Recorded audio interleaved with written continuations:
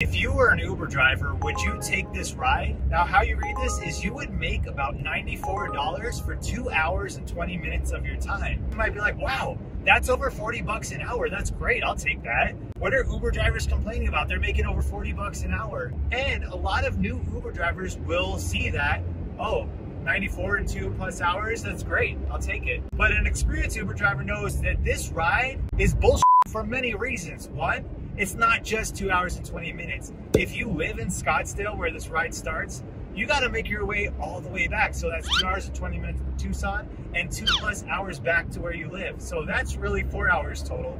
And you might be like, okay, I mean, $94 in 4 hours, that's still not too bad. But the key here, experienced Uber drivers will not look at the total time. They will look at the total mileage, which is 145 miles. And that's just one way. And so that's 290 miles round trip, which is